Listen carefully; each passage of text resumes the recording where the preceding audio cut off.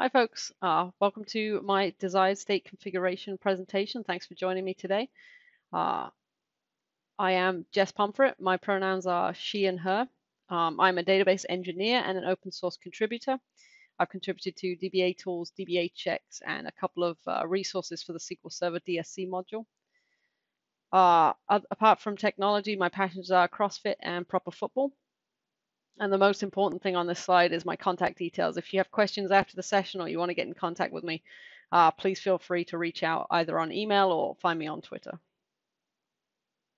So the agenda for today's session is going to be broken down into two main sections. First of all, we'll cover off what desired state configuration is, why we might use it, and then how we use it. And then the second part of that will be putting that into practice to install and configure SQL Server using desired state configuration. So before we get into desired state configuration, I just want to cover off infrastructure as code and what that is. So DSC, or desired state configuration, gives us a framework to enable infrastructure as code. Infrastructure as code is basically this idea of describing our infrastructure in code. So for example, I have a VM and I've got a code file that says exactly how to build that VM. 2 CPUs, 8 gigs of RAM. This is the OS. This is the file system layout. This is how SQL Server should be configured. Since we've now defined that VM in code, we can keep that in source control. When we then go to deploy that infrastructure into our environment, it will be built. There'll be some testing to ensure everything's working as expected. And then any changes can be released automatically using this pipeline. There are many benefits of infrastructure as code.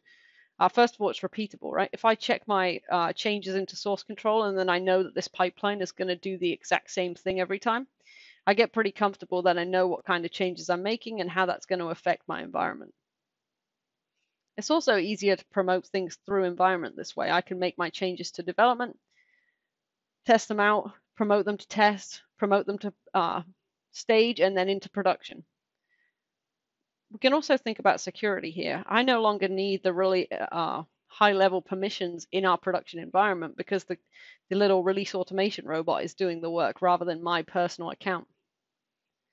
On the flip side of that, if we're using infrastructure as code, this pipeline really holds the keys to our kingdom. So it's important that we make sure that security is a priority and that we've locked down everything that we can. Now, infrastructure as code is kind of an organizational culture, right? We can't just say, I heard this thing at a presentation, we're going to do infrastructure as code. The best way to do this is to find a small project, run it kind of as a proof of concept, work through your pipeline and how it's going to work, and then kind of expand on it from there. So desired state configuration was first released in WMF 4.0. It's actually been around for quite a while now. It was greatly enhanced with the 5.1 release. So if you are running older servers, I would recommend upgrading that. In the future, we're also going to have further enhancements with DSC for PowerShell 7. And we'll talk about that right at the end of this presentation as to what we think that's going to look like. So desired state configuration, it's written in PowerShell. It's going to look pretty familiar to people who are familiar with PowerShell, but it is a domain-specific language.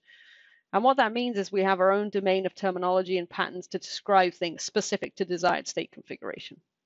Some other DSL examples would be HTML, CSS, or Pester if you use Pester for testing in PowerShell. Now with desired state configuration, we're going to have this idea of creating configurations that describe the desired state of our configuration. And there are really 4 stages of DSC, and this is how we're going to think about things today and how we're going to walk through the rest of this presentation. So we have the authoring stage, which is where we're going to write our configurations describing our desired state of our environment. We're then going to publish those configurations out to our target nodes. That'll be enacted, which is the make it so phase. And then finally, we'll monitor, making sure that our environment is staying in the desired state and that we're not experiencing any configuration drift. So let's get right to it. Step 1, authoring. How do we write our first DSC configuration? So usually when we write PowerShell, most of our PowerShell scripts are going to be imperative, which means we're going to describe or explain the exact steps we want to run to complete our tasks. The top half of this slide, you can see that I'm using new item to create a directory at c/temp. That's perfect, right? It's going to create the directory at that location. No problems, just one line of code. The bottom half of the slide is a more declarative syntax and is what we would use to use DSC. And that is to describe our desired state. So I'm using a file resource, and we'll cover that in a second, what the resources are. And I'm saying the exact same thing, right? ctemp should be present, and it should be a directory. The difference is I'm saying what the desired end state should be. There should be a directory at ctemp. I'm not saying create a directory at ctemp. If I run the imperative script over and over again, the first time it will work perfectly. The second time it will get a sea of red because the directory already exists. With the declarative syntax, we can run that again and again, and the error handling is built into DSC. So if I run that and the directory already exists, it's in the desired state, so the test will pass and we won't try and create the directory again. Now that gives us the idea of idempotence, or being idempotent, which means that we can rerun that configuration over and over again, and it will end up in the same end state. It covers the error handling, as I mentioned, and you can now make incremental changes to your configuration and deploy those out to your environment. So resources. This is what I mentioned a minute ago. This is really the building blocks of our configuration. Every piece of our environment that we want to describe, we're going to use a resource block to target. Now, there are two main types of resources, script-based and class-based. Current state of desired state, the current state of the desired state configuration is that the majority of community resources are script-based. Going forward, those are going to change over to class-based as it removes a dependency on MOF, which is a goal for PowerShell 7. Also, you can write your own resources. There's plenty of resources available. They are packaged up as modules and are available on the PowerShell gallery. But if you have something specific that is specific to your environment, you can write your own resources for it and build those in. So let's dive into the demos and have a look at the resources we have available. So I'm here on my VM, and we're going to take a look at some resources. So get DSC resource is very similar to get command for functions in PowerShell. It is going to go and look at all of the resources I have available in the module PS Desired State Configuration and return a list of things that I can use. So you can see the file resource that I mentioned earlier. We've got environment. We've got registry to be able to update registry keys. We've got services. We've got Windows features. All of these are available built into any Windows server. We can also use get DSC resource and pass in the syntax parameter for a specific resource, and it will tell us exactly how to use that. So if I pull this up just a second as that's running, and you can see that the syntax has been returned here. So we're going to say that it's a file resource. We need to give it a string for the resource name, and then these are all of the parameters or properties that we can set to configure our desired state.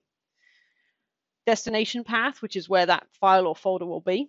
We have type to determine whether it's a directory or a file, and there are some other things in here too, like attributes. If it is a file, you can pipe some contents into it here. Now, if I run this, get DSC resource, I'm just looking at the service resource at this point, and I'm selecting all of the properties. You can see that the path comes back. It's actually a PSM1 file. As I mentioned, resources are all packaged up as modules. And if we dive into code and just open up that PSM1, you can see that it looks a lot like PowerShell. Now, at the top of this file, we've got some localization data, but then we have three main functions in every DSC resource. For script-based, they will look like this: get target resource, test target resource, and set target resource. And under the covers of all script-based DSC resources, this is exactly the code you'll find in those three blocks. Finally, since I mentioned there are plenty of resources available on the PowerShell gallery, in this case, I'm using find DSC resource, which is similar to find module, to go out to the PowerShell gallery and find a specific resource, in this case, SQL setup.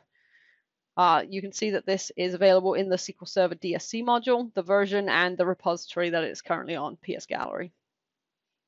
You can use wildcards. I know exactly the resource that I wanted to look up in this example, which is why I put the full name in. But this is a good way to explore what is available. So let's go back to my PowerPoint. Okay, so As I mentioned, the resources are in modules and there's so many available. The last time I did a count of how many resources are currently available was earlier this week, and there was 1,800 different resources available on the gallery. The first box on this screen is the PS Desired State Configuration resources. Those are the ones that are built in that module we've already looked at. There is a PS DSC resources module that tacks on top of these and overwrites some of those, and also includes a couple of composite resources that are at the bottom of that box. The SQL Server DSC module is the one we're going to use specifically for installing and configuring SQL Server. There are currently 41 resources in that module, including the ones you can see here. So AG for setting up your availability groups, database, database owner, SQL Server login, SQL setup, which is the installation one. Finally on here, I've got security policy DSC. This is just another resource or just another module I wanted to highlight. This is a wrapper around SecEdit, so you can actually use it to configure local security policies. For example, perform volume maintenance tasks, lock pages in memory, etc.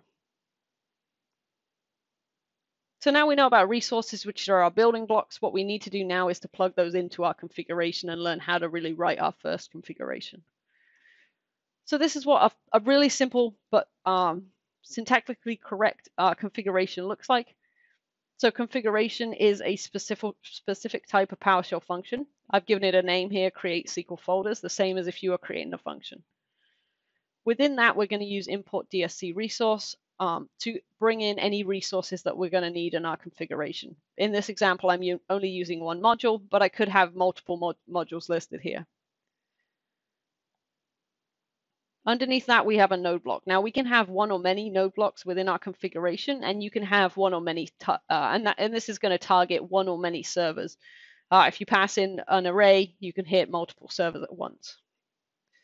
Within each node block, we'll have our resource blocks. Here you can see I've hit that file resource again. That needs to be named, and the name needs to be unique within your configuration. The name is also pretty important because in the troubleshooting, that's the name that's going to be returned.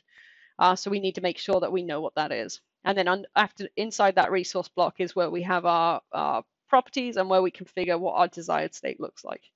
In this case, my SQL 2017 SQL data folder. So when we run that, it creates a configuration. And when we compile that, we'll end up with a MOF file.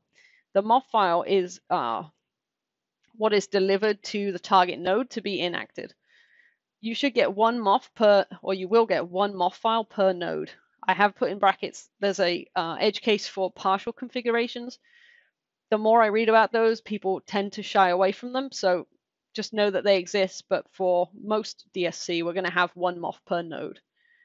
And since they're idempotent, those MOF files can be modified and reapplied to make incremental changes. So let's take a look at our first simple configuration and how we can create a MOF file from that. So if we come in here and take a look, this configuration should look really similar to what we've already seen on the slide. I've got my configuration keyword and the name create SQL folder. I'm bringing in my resources. I've got a node block that's going to target 2 servers. And then I've just got 2 file resource blocks, one to create a data folder and one to create a logs folder.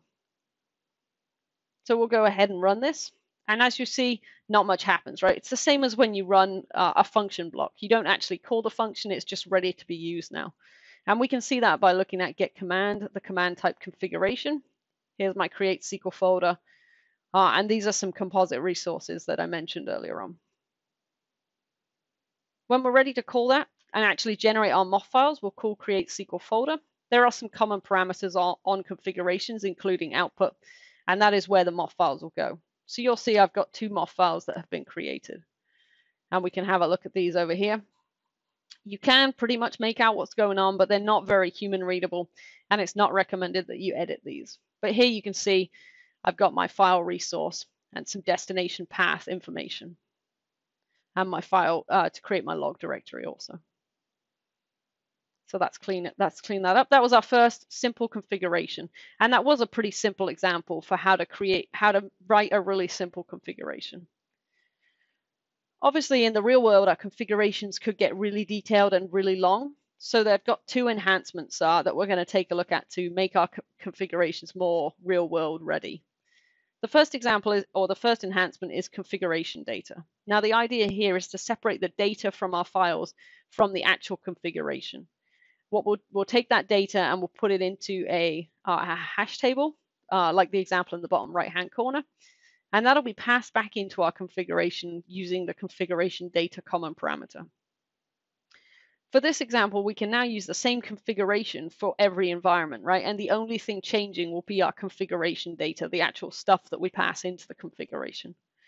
And since the configuration is written in PowerShell, we can use PowerShell to control how it handles that data, and different things can happen based on that configuration data. So the hash table needs to be structured in a certain way. It needs to have an all nodes key.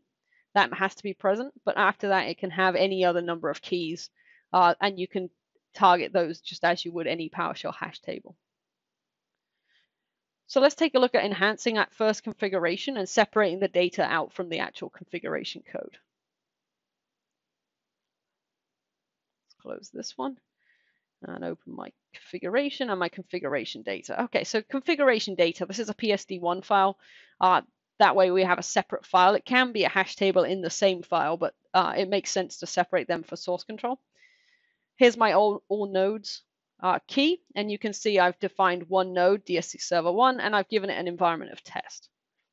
After we have our all nodes, we're free to create any kind of data underneath that. So I've got non-node data just to specify the data directories for 3 directories. If we come back to our configuration, it should look very similar to what we just saw a second ago. The main difference here is that I'm now using the all nodes hash table that's created, and any node within that all nodes hash table will get these resources. So a resource to create the data directory. And here you can see I'm using the full configuration data to be able to get to my non-node data to pull in the data directory. Again, for the log directory. Here's a second node block. As I mentioned, you can have multiple node blocks within your configuration.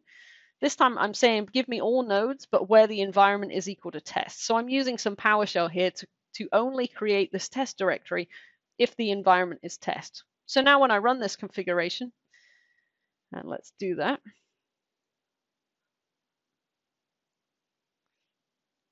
We'll again create that configuration. It's still called create SQL folder. And when I run that, I'll not only give it the output folder, but I'll also give it the configuration data from that PSD1 file. And what you'll see is I got one configuration or one MOF file created. If we take a look at that, you can see I've got my file create data directory. I've got my file create log directory. And then since this was a test server, I've got my create test directory also. As I've worked through my project and I'm ready to deploy this to production, I can go ahead and take this and add in a second node. I'll call this DSC server 2, and it will be a production server. I'll save that. Now all I've done is change the configuration data, which means that I don't have to recompile my configuration, and I can just rerun this with the configuration data. Now you can see I've got 2 more files created, and if I take a look at the second one, remember we defined it as production. I've got my data directory, I've got my log directory, and that's the end. Because this was a production node that I created, the configuration didn't add that test folder, which is pretty cool. It's a good way of being able to control that configuration for different environments. So that was enhancement 1, separating the configuration data away from the code and then being able to use the same configuration for different environments. The second enhancement we're going to talk about is composite resources. So as I mentioned, our real-world configurations can get really long and complex. What we can do is we can break those down into chunks, and those become composite resources. So basically, we take a configuration and create that into a composite resource that we can then call from other configurations. So these support parameters, which will basically become the properties of our resource. And you can use PS-DSC run as credential, which means you can run it under a different credential. Usually DSC will run under the system account. So let's dive back in and look at how we can enhance this using composite resources. So remember our create SQL folder. This was our really simple configuration. To make this into a composite resource, all we'll basically do is copy this and remove the node block. If I take a look over here under composite resources, this file structure is pretty specific, but I'll put this example, it's already up on my GitHub. You'll have a PSM1 file, which basically looks like a configuration.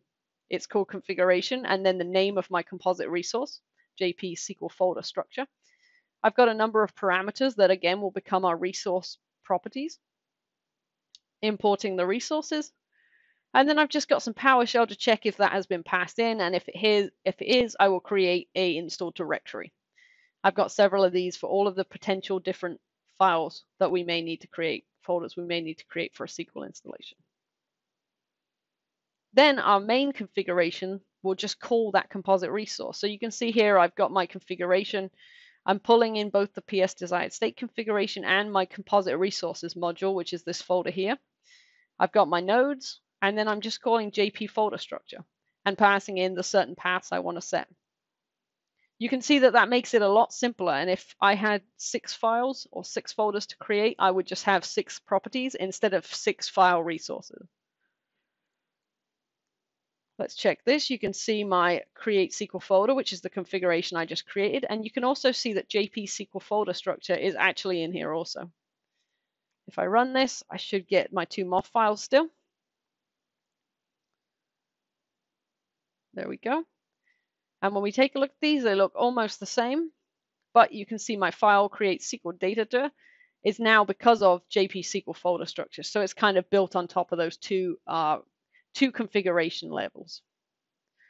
But this is just another way of making our configurations, we're breaking it down into chunks and making it more realistic for the real world.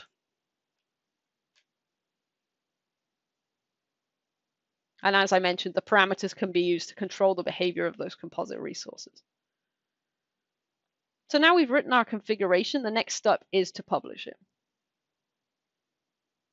We have our MOF file, and it's now about how we get our MOF file to our target node. Now there are 2 modes for DSC, push and pull.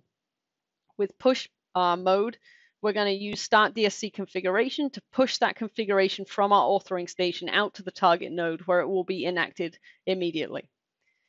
The other option is a pull mode, where you create yourself a pull server, either using a local service, an SMB share, or Azure Automation.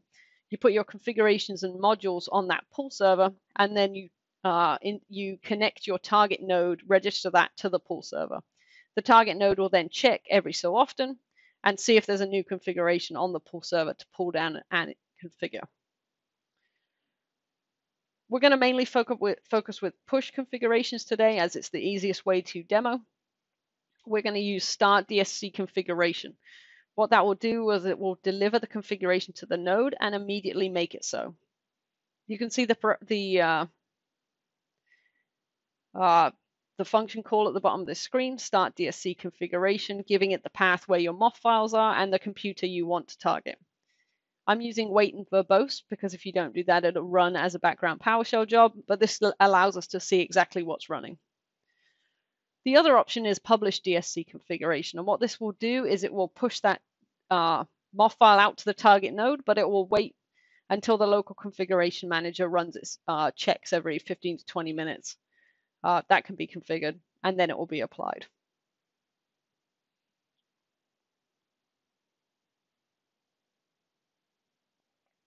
Then we have step 3, which is the enact phase. This is the make it so, or where the magic happens. So this is all done using the local configuration manager. That is like the engine of DSC, and it runs on every target node. It's built into Windows Server. The job of the LCM is to pass and enact our MOF files. It also determines our refresh mode, whether we're in push or pull mode, and there are many other LCM settings that you can configure. A couple I want to mention here is reboot node if needed. If you apply a configuration and something that you change using that configuration requires a reboot, you can tell the LCM to go ahead and reboot that node whenever it's needed. I probably recommend that for installing our SQL Server. I would probably disable that once it's in production because I don't want to accidentally apply a configuration that needs a reboot and then suddenly my prod server's rebooted in the middle of the day. Some of the other ones on here are the refresh mode, as I mentioned. The refresh frequency minutes is how often the LCM will check with a pool server for updated configurations. The other one I'll mention is configuration mode. There's three options for this: apply only, which means make it so; apply and monitor, which means it'll make it so, but then it will check whether there's been any configuration drift and report back; or apply and autocorrect. So if your server moves out of the desired state, do you want the LCM to automatically correct that? The LCM will be configured using a meta configuration, which is going to look a lot like the configurations we've already written. So let's take a look at some current settings. I'm just going to select 3 settings from the many that are available on the LCM, or 4 settings, sorry.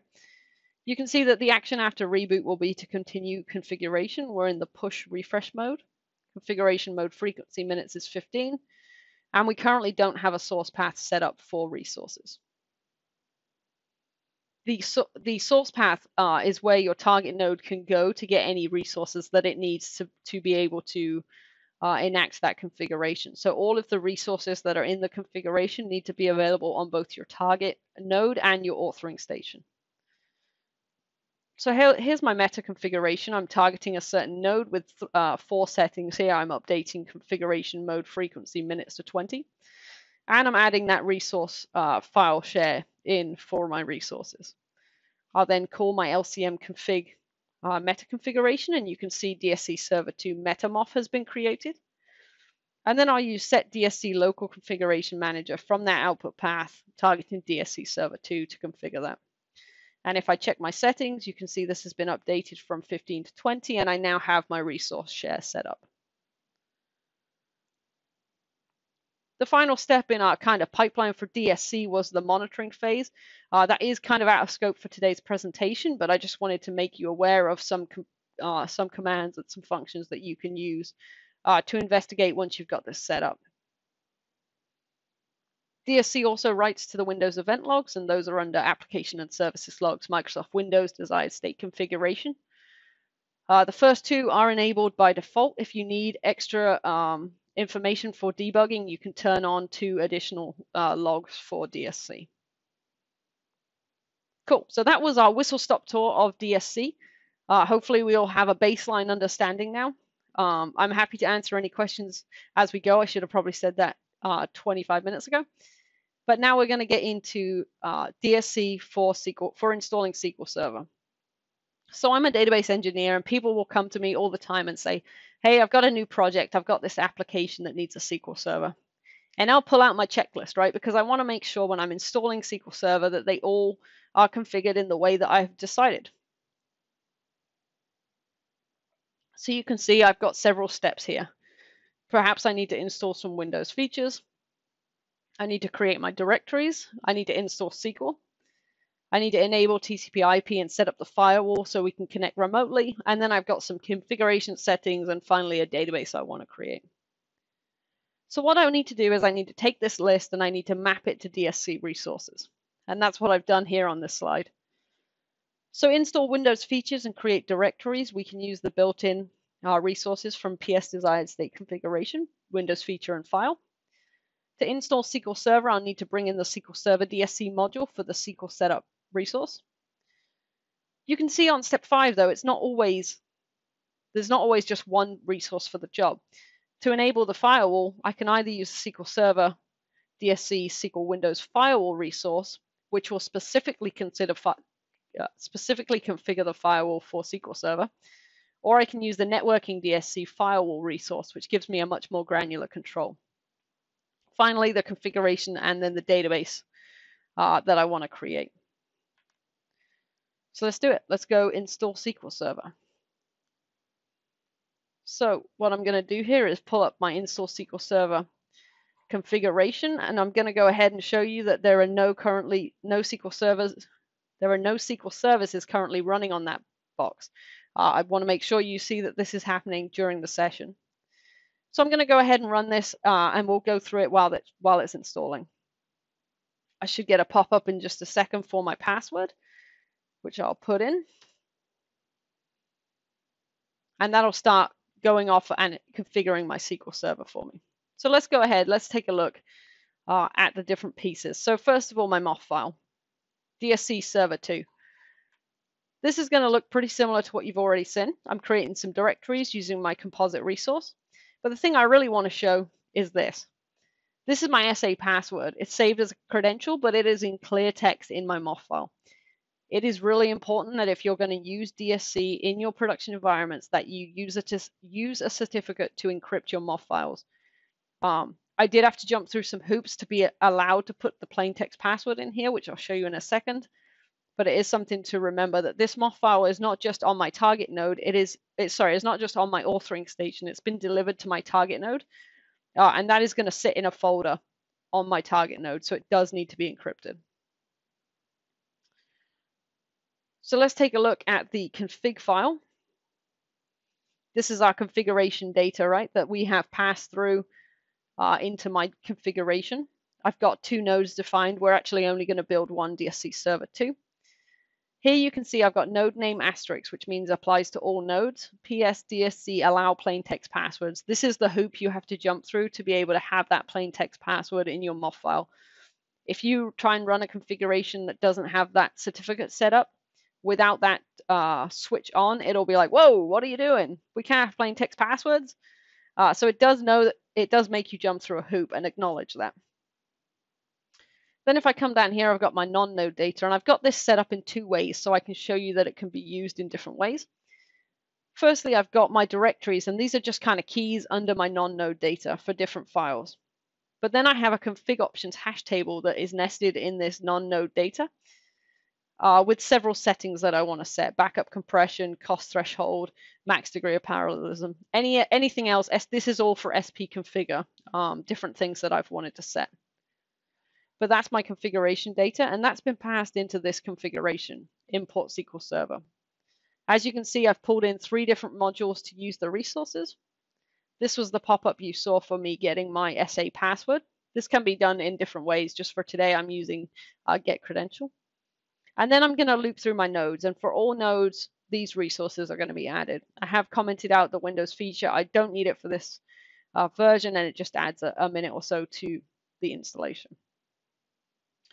Here I've got my JP SQL folder structure, which is that call to the composite resource that we already built earlier on. And here I'm defining all of the folders I want to create for my installation. I've then got the SQL setup resource, and this is all of the properties that will get passed through to the SQL setup. And you can actually see it down here if you can read this yellow text. This is the actual command that's being passed through to install SQL Server. I'm adding a SQL sysadmin account, just the SQL engine features, all of the folders. Security mode is SQL, which is mixed mode authentication, and my SA password. Enabling TCP IP. Here's the allow firewall using the SQL Windows firewall to allow that hole in the firewall to connect remotely. And now I've got my just a different way of using my configuration data. In this example, I'm actually looping through using for each on all of the config options. And for each config option in that hash table, I'm creating a SQL configuration resource block with just set config option and the name, and then pulling through the name and the settings right here. Finally, I'm creating my DBA database using the SQL database resource. And that's the end of my configuration. The only things I did after that was call the configuration using the configuration data, and then start DSC configuration using wait verbose. So I get this output on the screen instead of it going into a SQL job.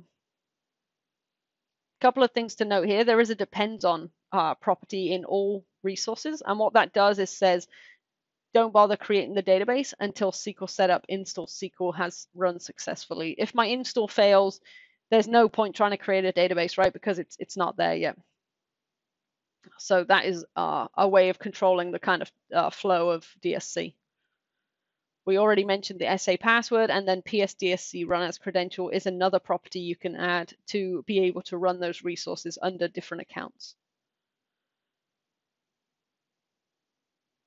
Now, as you can see, it started to get past the actual installation piece and is now working on the rest of the configurations, right? That TCP IP, opening the Windows firewall, our configuration settings and install or creating our database.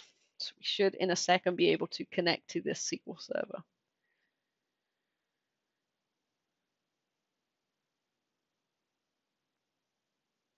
Cool. So it's taken 10 minutes to install that SQL Server. It usually takes around 6 or 7 without the recording running. So if we come over here to to Azure Data Studio, and I connect this to my DSC server 2. I've now connected to my database.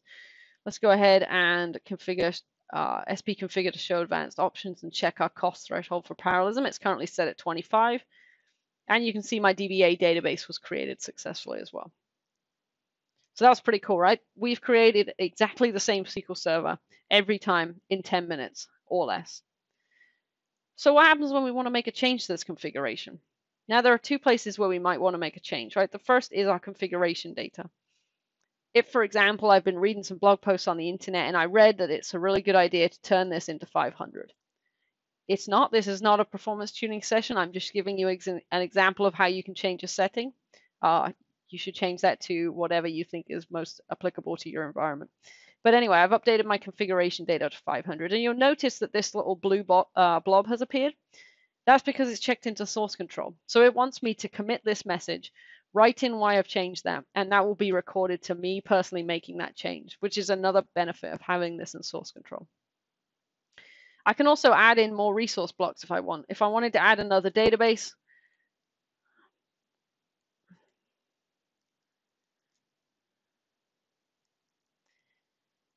perhaps a PowerShell database, I need to create a unique name for my resource, and then I've called my database PowerShell. What I'll do now is I need to rerun the whole configuration because I've edited the resources in it, but the configuration data that I updated will also be pulled in. I run this whole thing. I should actually get a prompt for that password again because of how I've written this configuration. It's not going to need that password.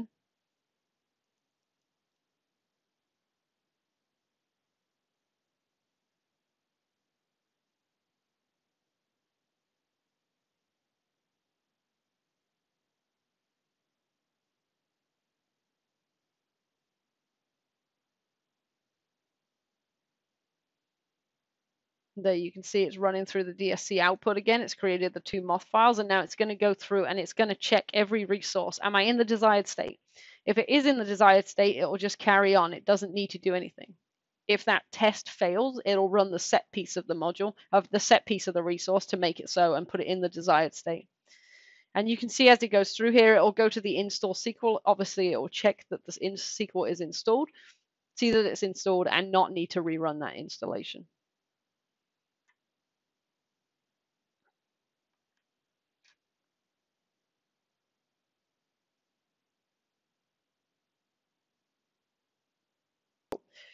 So if I come back over here and I recheck this, you can see my configuration value is now at 500. And if I refresh this, I've got my second database. So that was how to install and configure SQL Server with DSC. We then made a simple change and showed that that incremental change can be applied to our SQL Server. So next steps.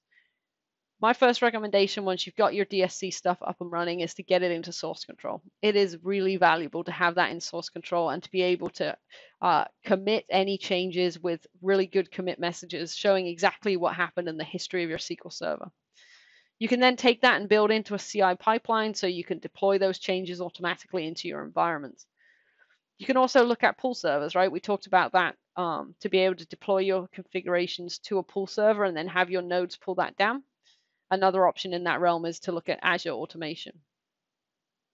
A couple of other things to mention that you could look into is the third-party integration. DSC integrates really nicely with Chef, Puppet, Ansible, and some other configuration management tools.